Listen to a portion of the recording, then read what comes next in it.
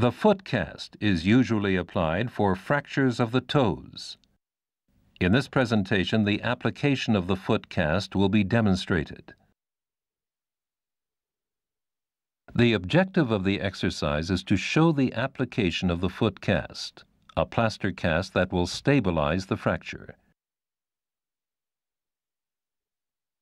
The foot cast is indicated for fractures of the toes. To apply a foot cast, the following materials are needed: cotton wool for undercast padding, scissors, a plaster slab generally 5 layers thick and available in differing widths, a crepe bandage to secure the plaster slab, and water or another wetting agent. The water should be tepid or lukewarm with an ideal temperature of between 22 and 25 degrees Celsius. It should be noted that colder water or a bandage that is wetter will allow for an increased working time, while warmer water or a bandage that is drier reduces the working time. The patient should be seated with the lower leg over the edge of the table.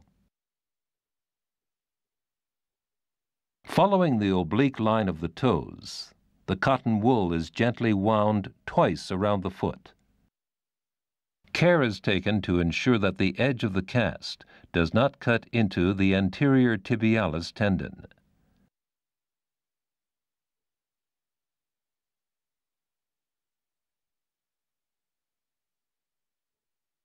An extra piece of padding is placed over the bunion area.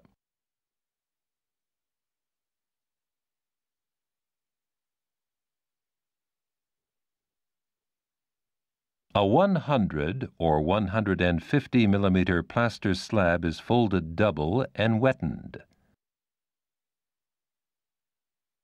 The slab is wrapped around the foot beginning at the bottom, taking care that the toes are supported.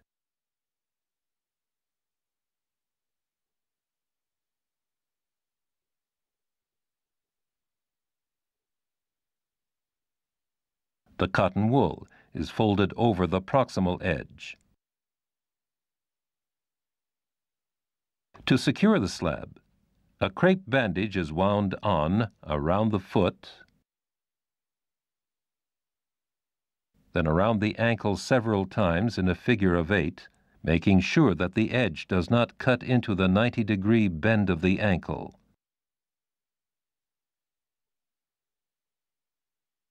And then back around the foot.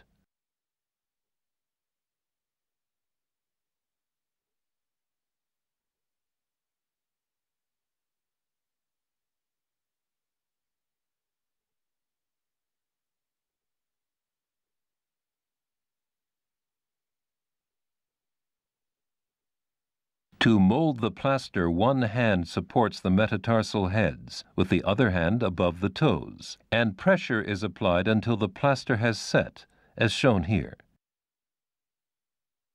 The bottom should be flat, allowing the patient to walk. The type of injury determines if the patient may walk on the foot.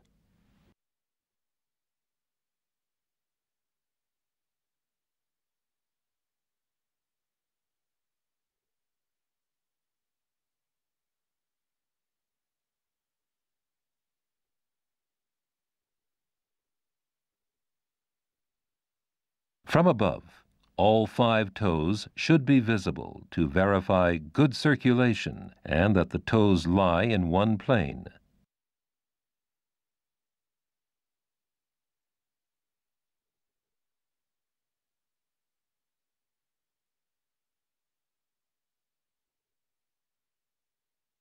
The application of the foot cast is now complete. The exercises for the patient may now be explained and demonstrated. They include foot pumps,